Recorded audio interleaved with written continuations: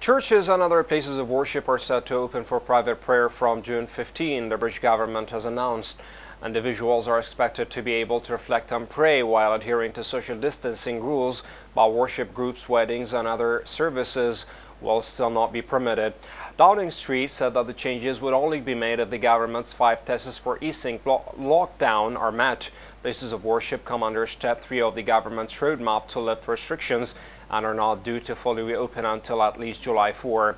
Ministers had been warned that worshippers felt disappointment and hurt and not being able to be or to visit places of worship despite some shops being reopened.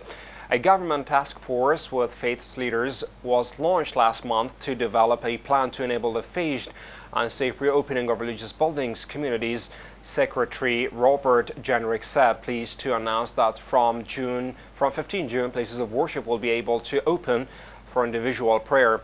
Thank you to all the faith leaders who are working with me to ensure this is done safely.